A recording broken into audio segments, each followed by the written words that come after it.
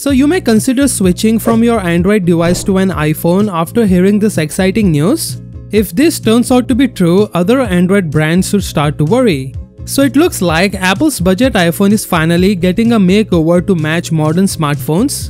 The last iPhone SE came out in 2022, but it basically looked like the same as the iPhone 8 from 2017. I would bet that most people have been waiting for this upgrade for quite some time.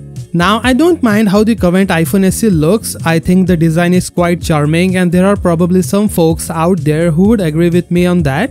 But it is quite an outdated phone in my opinion.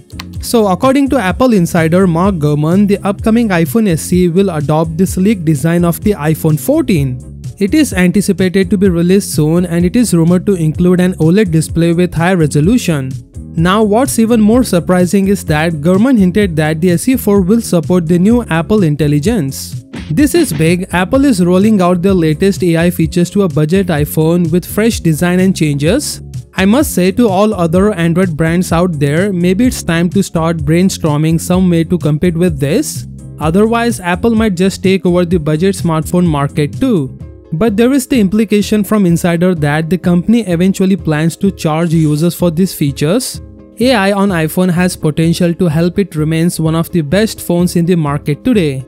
Moving on, so there will be no 64 gigs option this time with the iPhone SE4. The new SE4 is rumored to come with a major RAM and storage upgrade.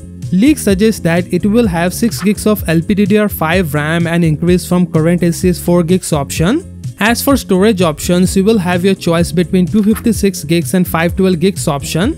The base option is a much needed jump over the 64 gigs of storage offered by the current iPhone SE 2022. The 512 gigs options will satisfy users who need a lot of storage.